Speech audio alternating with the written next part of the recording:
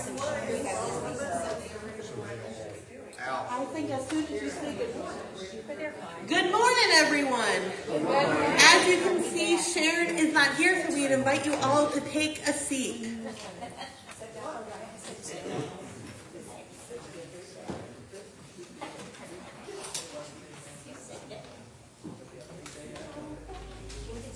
Good morning, Mulberry United Methodist Church. Good morning. Glad that you are here to worship the Lord with us today. Hello to those of you at home. A special hello to Ward and Lori and Sharon and others who could not make it today. So glad that you are here. A few announcements today.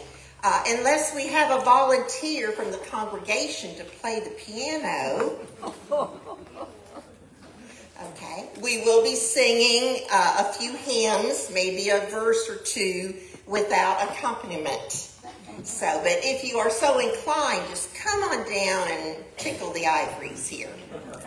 And we do pray that Sharon will be feeling better real soon. On the back of your bulletin, can you believe our annual Thanksgiving dinner is next Sunday? Absolutely. Our church-wide dinner is next Sunday. Thank you so much for signing up to help with the food. Donations will be received at the door for the outreach committee and our wonderful missions that we provide for the church and elsewhere. Hope you can stay next Sunday after church for the wonderful turkey dressing and all the trimmings back in the fellowship hall. Next Saturday at 3 o'clock will be the memorial service for James Ford, Debbie Gollin's son, who's been ill for a long time. We hope you can come and support the family. That's at 3 o'clock next Saturday, the memorial service for James Ford. Today is the memorial service in Virginia for his friends and family up there. That's at 4 o'clock today. So prayers for the Ford and Gollin family. In the back of the narthex on the glass counter are some sign-up sheets as we prepare for our church bazaar. Will be Saturday, December 7th. There are some sign-up sheets if you could be a door greeter for an hour or see Andrea. Also for the bake sale, if you would like to bring something for the bake sale, there's a sign-up sheet for that as well. Also, we welcome door prizes and silent auction items. So that'll be a great event on Saturday, December 7th from 9 to 2. This Thursday, Church Council, 4:15, back in the Fellowship Hall. All chairmen of committees are urged to attend. Let's prepare our hearts and minds for the worship service today. Pastor. Good morning, Mulberry United Methodist. Good morning. I was told or invited to play the piano today, but I said if I did that, no one would come back. So I will be very excited to hear all of your beautiful voices. Because whether or not Sharon is here to play the piano, we are here to worship God. Amen. I invite you all to join me in the opening prayer. Gracious and holy God, we gather here this day in praise and thanksgiving for all the wonderful things you have done for us. Help us to be faithful disciples in all that we think, do, and say, that your great love may be revealed and offer healing to all people. In your holy name, amen. Amen. All right, let's stand and try to do this. We all know this song. So if you will, just follow. Are you ready? We are one in the Spirit. We are one in the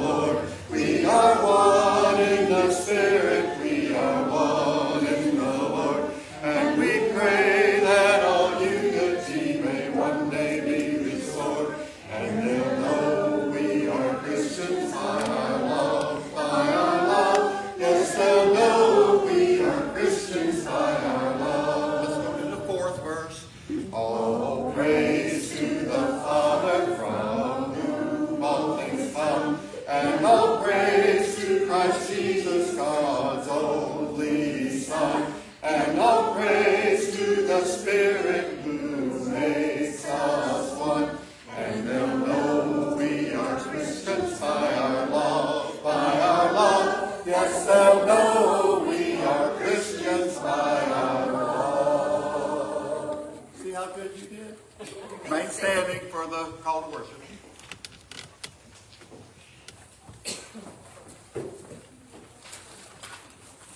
Thank you, Gabe, for being our acolyte today. Great job.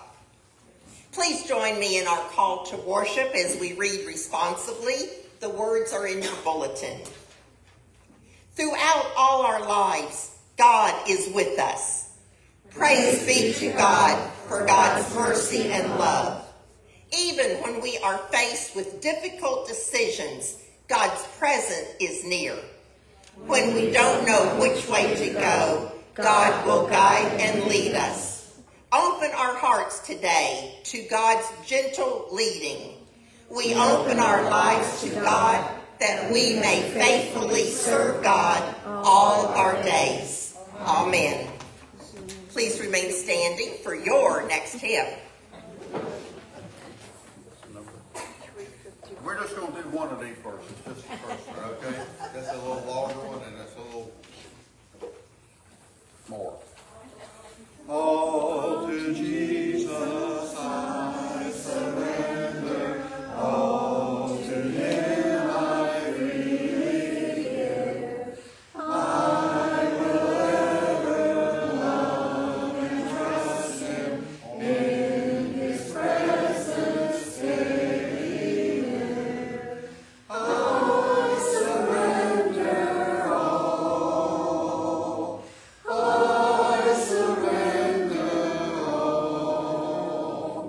all to Thee, my blessed Savior. I surrender all. I'm glad we just did one. You can be seated. Thank you. Good job. I think we're all ready to go on tour, don't you? Hear this prayer of illumination before the scripture is read. As we meditate on your love, prepare our minds to hear your word. Move our hearts to embrace what we hear, and strengthen our will to follow your way. This we pray through Christ our Savior. Amen. Our scripture today is from the book of Ruth, chapter 1, verses 1 through 18. If you have read the book of Ruth or you know the story, I invite you to pay attention to the words and hear what the scripture says. Hear the words of Ruth. In the days when the judges ruled, there was a famine in the land.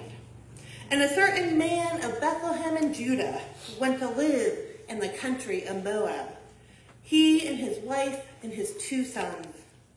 The name of the man was Elimelech, and the name of his wife Naomi. The names of his sons were Mahlon and Chilion, and they were Ephraimites from Bethlehem in Judah. They went into the country of Moab and remained there. But Elimelech, the husband of Naomi, died, and she was left with her 2 sons. They took Moabite wives. The name of one was Orpah, and the name of the other Ruth. When they had lived there about 10 years, both sons had died, so that Naomi was left without her 2 sons and her husband. Then Naomi started to return with her daughters-in-law from the country of Moab, for she had heard in Moab that the Lord had considered his people and given them food. So she set out from the place where she had been living, she and her 2 daughter-in-laws, and they went on their way to go back to the land of Judah. But Naomi said to her daughter-in-laws, "Go back, each of you, to your mother's house. May the Lord deal kindly with you, as you have dealt with the dead, and with me. The Lord grant you that you find security, each of you, in the house of your husband." Then she kissed them, and they wept out loud. They said to her, "No, we will return to you, your people." But Naomi said, "Turn back, my daughters. Why will you go with me? Do I still have sons in my womb that they may become your husbands? Turn back, my daughters. Go your way. For I am too old to have a husband. Even if I thought there was hope for me, even if I should have a husband tonight and bear sons, would you wait for them to grow old? Would you refrain from marrying? No, my daughters. It has been far more bitter for me than for you, because of the hand as the Lord has turned against me." Then they wept again. Orpah kissed her mother-in-law goodbye, but Ruth clung to her. So she said, "Look, your sister-in-law has gone back to her people and to her gods. Return like your sister-in-law." But Ruth said, "Do not press me to leave you, to turn back from following you. Where you go, I will go. Where you lodge, I will lodge. Your people shall be my people, and your God, my God. Where you die, I will die, and there I will be buried. May the Lord do thus to me as more as well, even if death parts me from you." When Naomi saw that she was determined to go with her, she said no more to her. This is the word of God for the people of God. Thanks be to God. Amen. For some of you, this may be a familiar passage. The book of Ruth is one that people may know. But as I began to think of this text, I thought of Orpah. Was her decision the right one? To go back to her family, back to the place she knew? Did Ruth make the right decision? What would her life have looked like if she decided to return to her family? She would not be in the family lineage of Jesus. I began to think and ponder, what would Ruth and Orpah's family have looked like? Did Orpah have this loving family to go back to? Did she have a loving community? Or perhaps she felt safe and loved? We see in Ruth, Naomi urging both of them, go back to their mother's house, she said. That's unusual in that time, given that it's usually the father's house. Importance the emphasis of finding a husband. If you have a husband, you have more security. The Hebrew word manuka, translated as security in the version we read, implies a sense of rest or being at home. For widowed women in the ancient Near East, finding new husbands was often their best hope at finding that rest and security. Naomi said she was too old to find a husband. Last week we talked about the widow's offering. Widows like Ruth and Naomi were especially vulnerable, and they needed support from society to survive. In the book of Ruth, we see Naomi struggle. She felt that God had turned against her. We see the theme of loss, survival. If you continue to read the book of Ruth, you will see that Ruth does a practice of gleaning in the fields. Gleaning was the act of collecting whatever leftover grain or in a vineyard from the harvested fields. Is a right given to the poor. We see in the book of Deuteronomy, it instructs the landowners to not harvest the olives or the grapes a second time, but to leave what remains for the foreigner, the orphan, and the widows. It was a chance for those who were struggling to perhaps find food. Again, I wondered, was Ruth so determined to stay with Naomi? Was it out of love she had for the family she married into? Was Ruth's home life one of pain and sorrow? Was she willing to go forward no matter what happened? These are questions we'll never have the answer to. But they invite us to think about these people in the Bible as humans, as full people with emotions, pain, loss, and sorrow.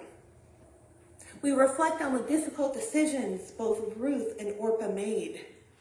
One to go back to her family, and one to tell Naomi, I will go with you no matter what. I know I can be guilty of looking at the book of Ruth and overlooking those first few verses. The verses of there was a famine in the land, and a certain man from Bethlehem went to live in the country of Moab. A theme in Ruth is the family's migration from Judah to Moab and back to Judah, driven by hunger and famine. The town of Bethlehem means the house of bread. So the house of bread had no bread for them, so they left to go to Moab. If you are familiar with Moab in that time, and also in the time of Jesus, you would see that Moab was not a place that you would want to go. It was often reviled in the Old Testament. That was not a place the people of God often wanted to go to. But it was out of desperation for food and safety they went. The despair Elimelech and Naomi made to leave their home, to leave the land they knew. The family's migration was out of necessity. It reminds of the hardships they face, reminds the hardship people face. Jesus, too, brought comfort to those who were in distress. And Jesus had a way of challenging those who were comfortable. Jesus challenged those who were comfortable to get outside their comfort zones. He told people to take up your cross and follow me, requiring us to go beyond what is familiar and comfortable to embrace the challenge before us. The sermon title today is, Where Do I Go? And so I was thinking, where do we go as individuals? And where does the church go? The church, like the family in Ruth, is faced with its own challenges today. How do we care for the poor, the widow, the orphan? How do we take care of those who are on the margin? Where are we as a church headed? Many of you know that our church has a long-standing relationship with the RCMA, the Mulberry Community Academy, the charter school that opened recently here in Mulberry. They serve right now students K through 2nd grade with plans to expand every year until it becomes a kindergarten through 8th grade school.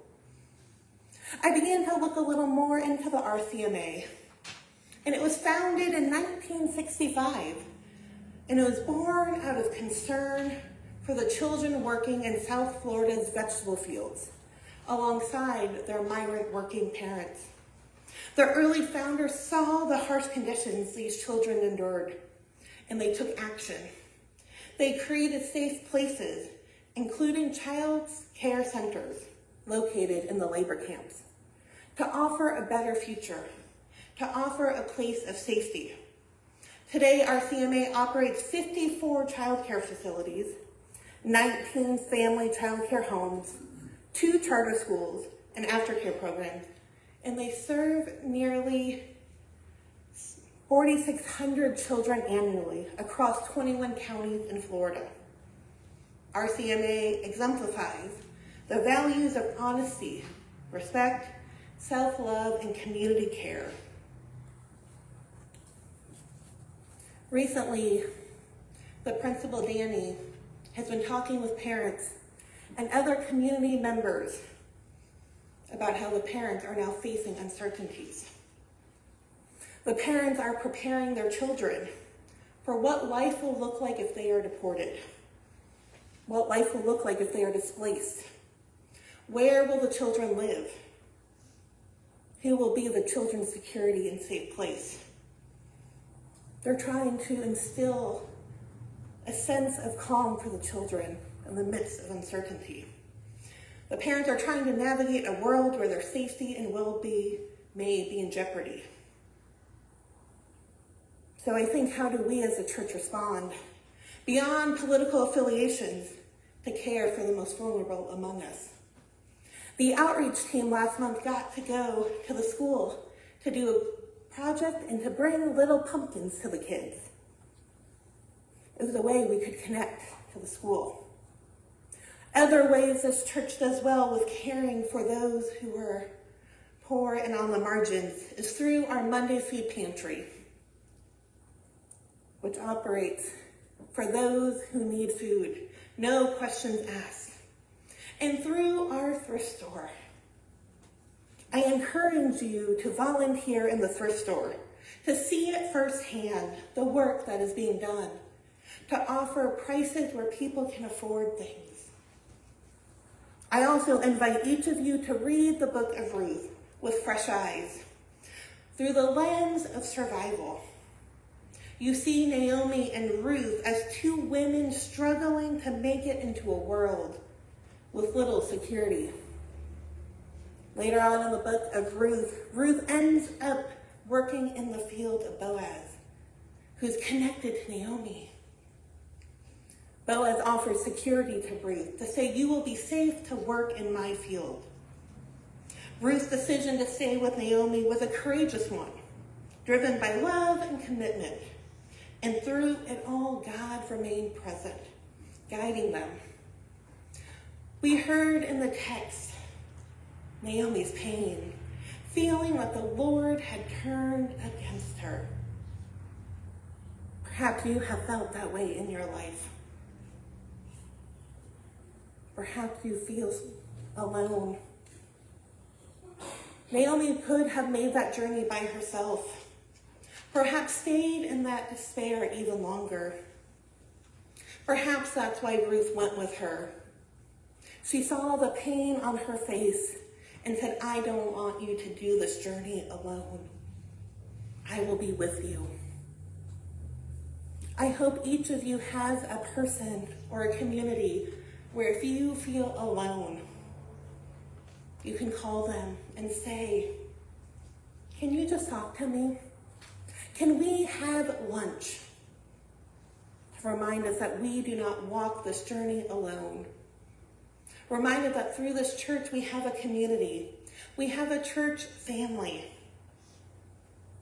Ruth's story challenges us to look out for those who might slip through society's safety nets and to find ways to ensure they have a place to call home, a place of security.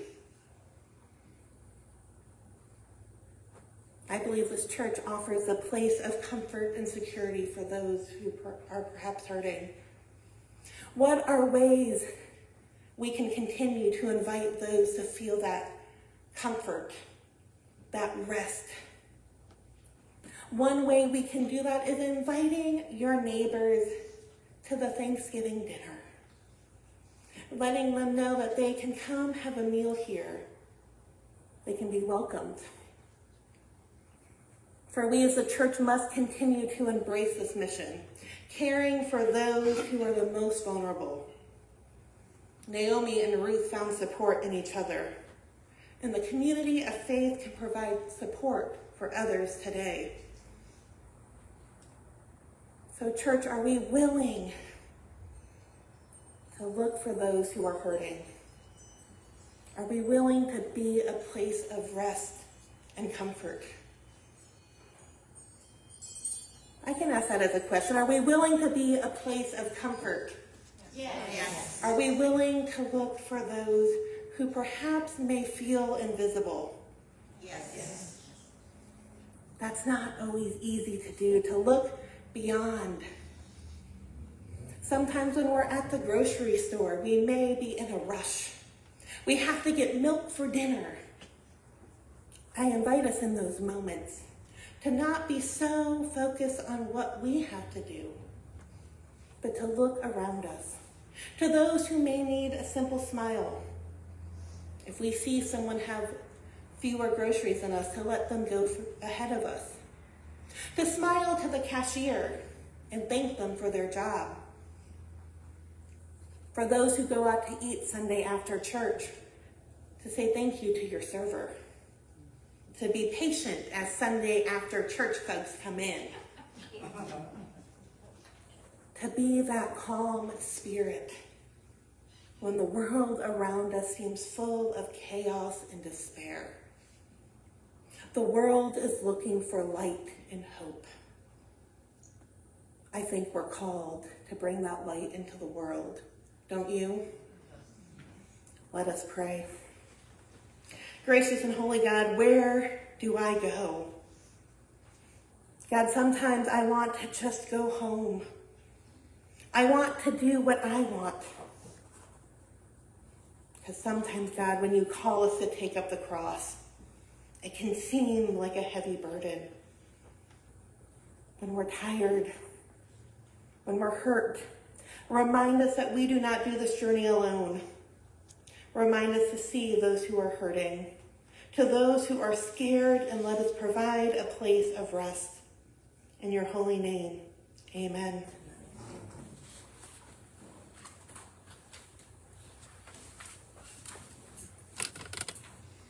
Please stand with me for the affirmation of faith. The Nicene Creed on page 880 in your red hymnal.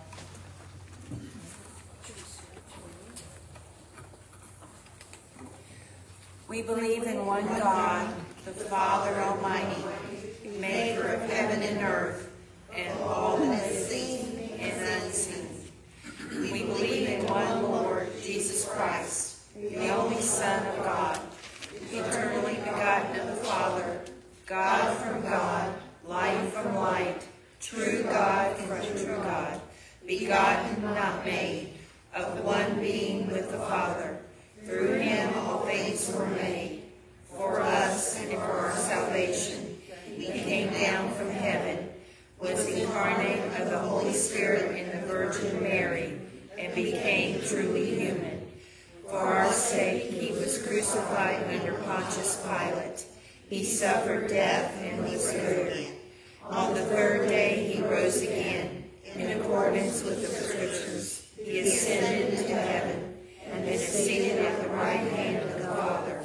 He will come again in glory to judge the living and the dead, and his kingdom will have no end.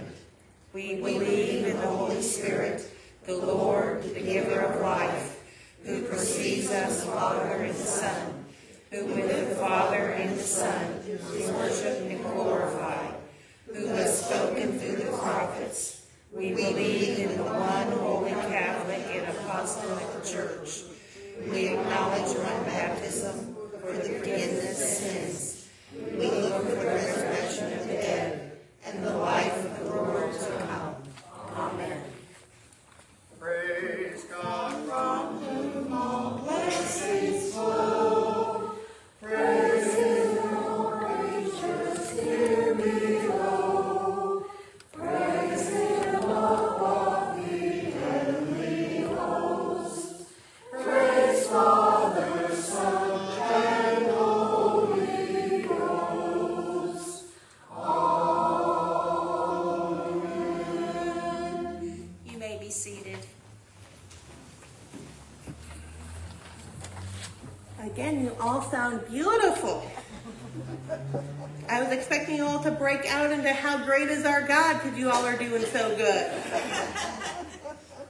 As we come to this time of offering, we come remembering that the gifts we bring, we give to God. We believe that God can take our gifts and use them in ways we can't even imagine. God can use our gifts and multiply them. When we come together, our small gifts, like last week the widow brought her 2 gifts, her 2 coins. And those 2 coins are remembered in history as Jesus looked at her. So I invite you to join me in prayer for our offering and then to invite the ushers forward. Let us pray. Gracious God, as we reflect on Ruth's unwavering loyalty and commitment to Naomi, We present our offerings with hearts full of gratitude for the gift of community and faithfulness. May our gifts, like Ruth's decision to follow Naomi, reflect our decision to stand by those in need, and may they be used to build up your kingdom with compassion and love. Use our prayers, our presence, our gifts, our service, and our witness to bring your kingdom of heaven here on earth. In Jesus' name, amen.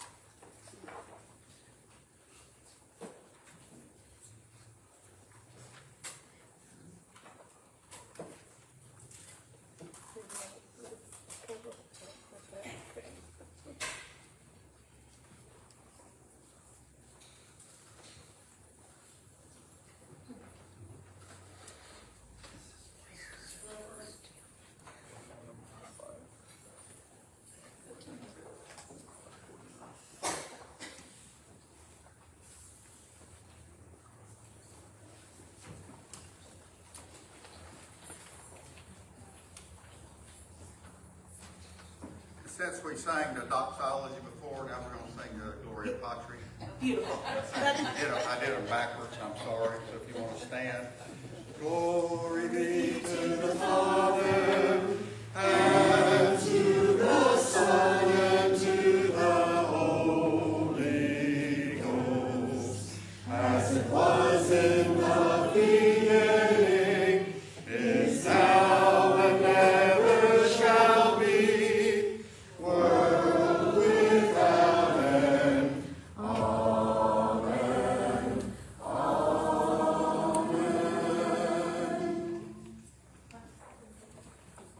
And then there's a hymn, and you can try to sing it with me if you want, but it's probably one you don't know. I think you know the tune, and but I'll just the first verse only, please, okay? Where charity and love prevail, there God is ever found, brought here together by God's love, by love are we thus found. How was that? You may be seated. I think some folks are ready to keep singing. But I feel that with Sharon not being here,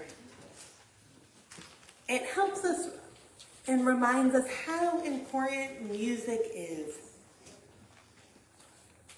I know I am forever blessed and thankful for those who have that gift of music and who share it with the church. And so, George, thank you for your music leadership this morning. As we come to our time of joys and concerns, we remember Ron Cotterman's celebration of life we had yesterday, a time of remembering his life and being together with Ron's friends and family. And so we're continuing to keep the Cotterman family in our prayers. To pray for Paul Morgan and for Cindy, as Cindy is his ever faithful caregiver. Ron is in the ICU with blood clots in both legs. We will lift up Sharon in our prayers today as she is not feeling well today. We're continuing to pray for Ward as he is still recovering, to pray for Lori as a caregiver. As Nancy mentioned earlier in the announcement, to pray for the family of James Ford, the Gollin family. Also want to lift up that on Saturday at 11 will be Ron Sunderhouse's service at Church of God, I believe? Yes. Yes. So to continue to pray for their family. Are there any other joys or concerns we would like to lift up? We're continuing to pray for Lauren. How is she doing?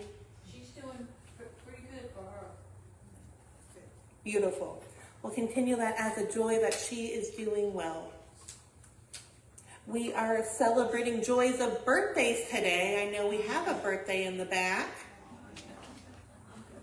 Someone has been letting people know in the door it is their birthday.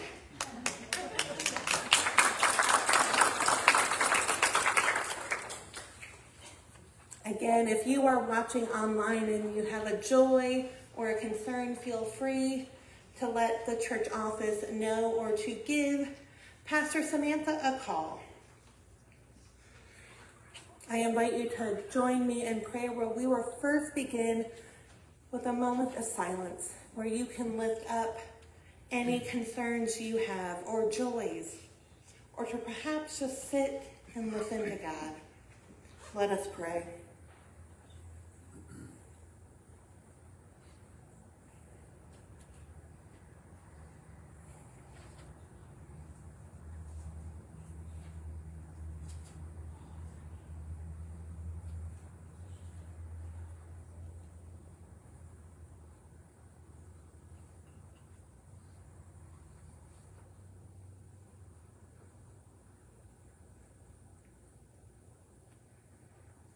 Lord, we have a tendency to wander in the wilderness of our own creating. When opportunities to serve you and to make commitments to your service are given, we consult our calendars to see if there's anything else we have to do. Help us to be your hands and feet. Help us to reorder our priorities when sometimes we get in the way. Help us to find wonderful opportunities to serve, to reach out, to help. Let us bring voices of hope to those who are hurting. Heal our wounded souls. Let us lift up those names we shared for those who are recovering, those in the hospital, those who are ill. Lord, we lift up the doctors, the nurses, all of those who work in healthcare, that they are following their calling of being healers. Let us truly love you with our whole heart, with our whole soul, mind, and strength. Let us remember to find joys at birthday celebrations. Look for the little moments to bring light. Give us your courage and persistence as disciples, that your great love and glory, that it may shine through our deeds of loving and kindness. In Jesus' name we pray, amen. Amen. I would like to invite Phil to come forward to share a bit about the meaning of Holy Communion.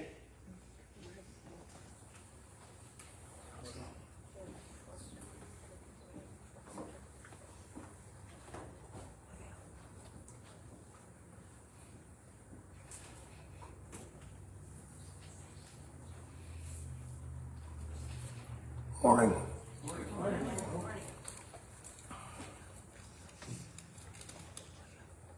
Several terms naming the sacrament of Holy Communion are used in past and present Christianity.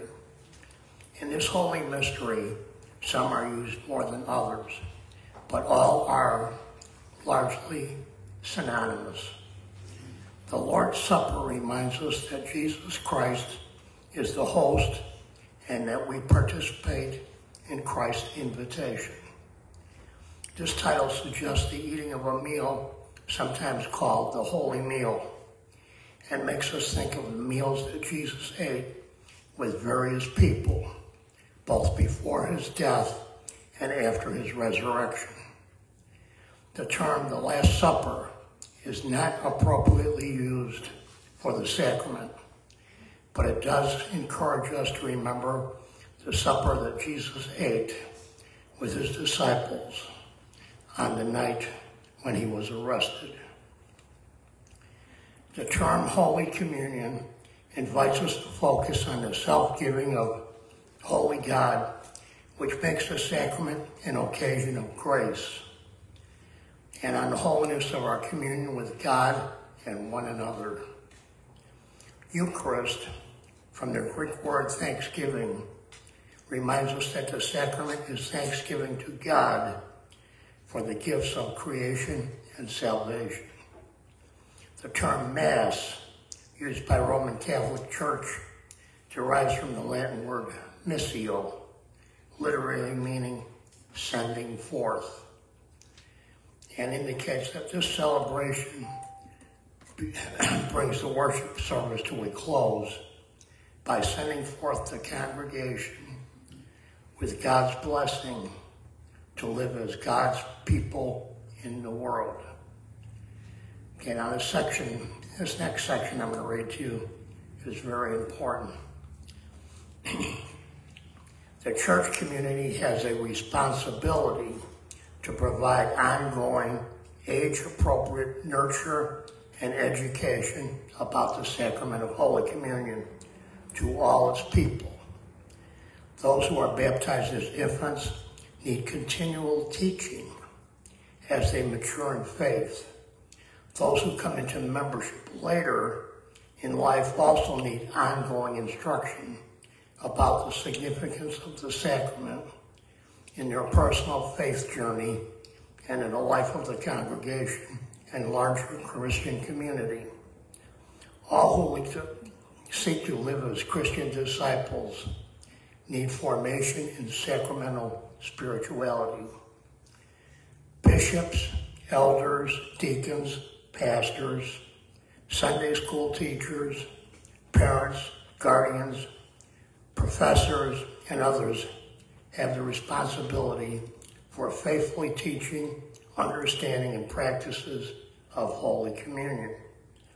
Teaching about the sacraments should emphasize United Methodist positions and practices that should also encourage knowledge and respect for those of other Christian traditions. Thank you.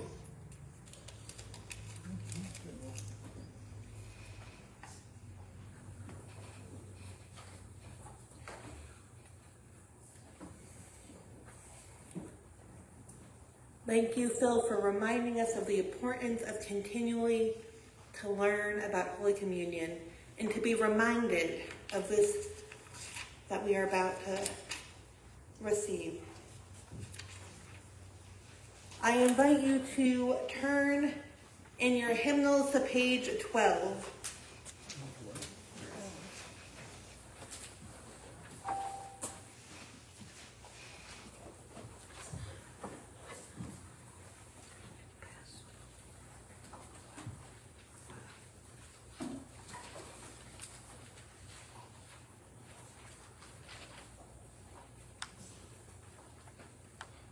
Hear the invitation. Christ our Lord invites to his table all who love him, who earnestly repent of their sin and seek to live in peace with one another. Therefore, let us confess our sin before God and one another. Merciful God, we confess that we have not loved you with our whole heart. We have failed to be an obedient church. We have not done your will. We have broken your law. We have rebelled against your love. We have not loved our neighbors, and we have not heard the right of duty. Forgive us, we pray. Free us for joyful obedience through Jesus Christ our Lord. Amen. So hear the good news. Christ died for us while we were yet sinners. That proves God's love towards us. In the name of Jesus Christ, you are forgiven. In the name of Jesus Christ, you are forgiven. Glory to God. Amen. I like that we begin this time of Holy Communion as the invitation and the time of confessing, of acknowledging to God that we perhaps have turned away from God. And so now as we begin with the great Thanksgiving, the Lord be with you. And also with you. Lift up your hearts. We lift up to the Lord. Let us give thanks to the Lord our God. It is right to give our thanks and praise. It is right, and it's a good and joyful thing. Always and everywhere to give thanks to you, Almighty God, creator of heaven and earth. And so with your people on earth and all the company of heaven, we praise your name and join their unending hymn. Holy, holy, holy Lord, God of power and might, heaven and earth are full of your glory. Hosanna in the highest. Blessed is he who comes in the name of the Lord. Hosanna in the highest. Holy are you, and blessed is your Son, Jesus Christ. By the baptism of his suffering, death, and resurrection, you gave birth to your church. Deliver us from slavery to sin and death, and made with us a new covenant by water and the Spirit. On the night in which he gave himself up for us, he took the bread, gave thanks to you, broke the bread, gave it to his disciples, and said, "Take, eat. This is my body which is given for you. Do this in remembrance of me." When the supper was over, he took the cup, gave thanks to you, gave it to his disciples, and said, "Drink from this, all of you. This is my blood of the new covenant, poured out for you and for many for the forgiveness of sins. Do this often as you drink it in remembrance of me." And so, in remembrance of these your mighty acts in Jesus Christ, we offer ourselves in praise and thanksgiving as a holy and living sacrifice, in union with Christ's offering for us as we proclaim the mystery of faith. Christ has died. Christ is risen. Christ will come again. Pour out your Holy Spirit on us gathered here, and on these gifts of bread and wine. Make them be for us the body and blood of Christ, that we may be for the world the body of Christ, redeemed by his blood. Make us, by your Spirit, make us one with Christ, one with each other, and one in ministry to all the world, until Christ comes in final victory, and we feast at his heavenly banquet. Through your Son, Jesus Christ, with the Holy Spirit, in your holy church, all honor and glory is yours, Almighty God, now and forever. Amen. And so now, with the confidence of the children of God, let us pray the prayer that Jesus taught us. Our Father, Who art in heaven, hallowed be thy name. Thy kingdom come, thy will be done, on earth as it is in heaven. Give us this day our daily bread, and forgive us our trespasses, as we forgive those who trespass against us. And lead us not into temptation, but deliver us from evil. For thine is the kingdom, and the power, and the glory forever. Amen. again, Jesus took that bread and he broke it. He broke it for all of us. And he said, "This is my cup, the blood of the new covenant." And we believe as United Methodists that you do not have to be a member of this church or any church to come and receive. You have to be willing to come forward. And so for those who are assisting with Holy Communion, I invite you to please come forward.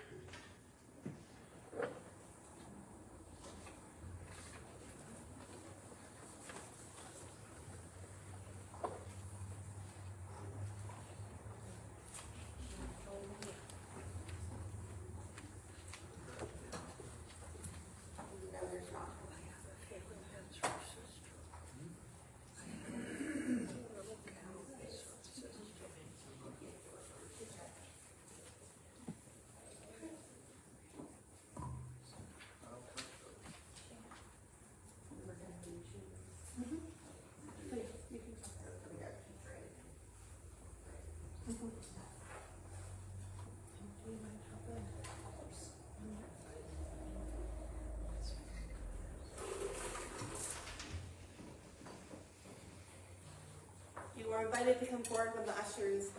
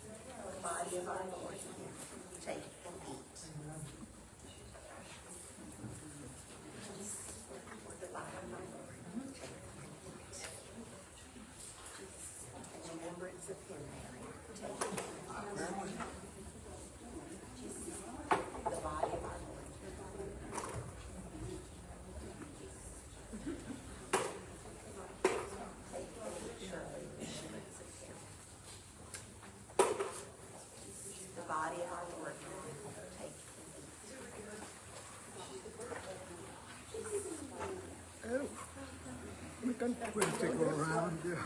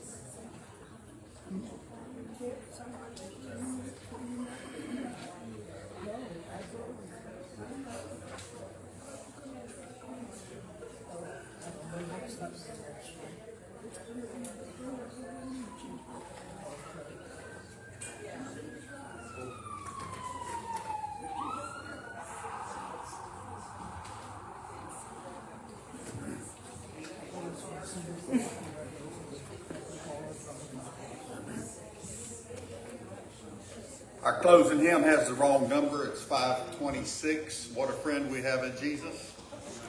We'll just stand and sing the first verse, okay?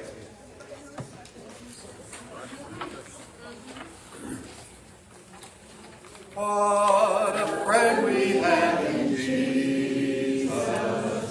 All our sins and griefs to bear.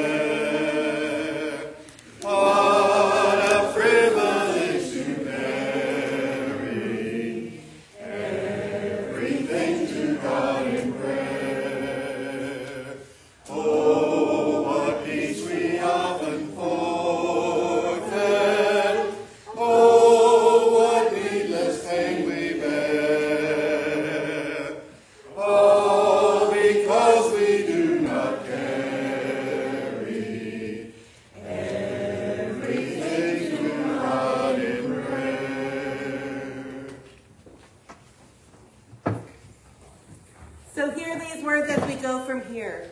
Let us go in peace and let us go in love and let us go to be the light to those who are hurting. Amen.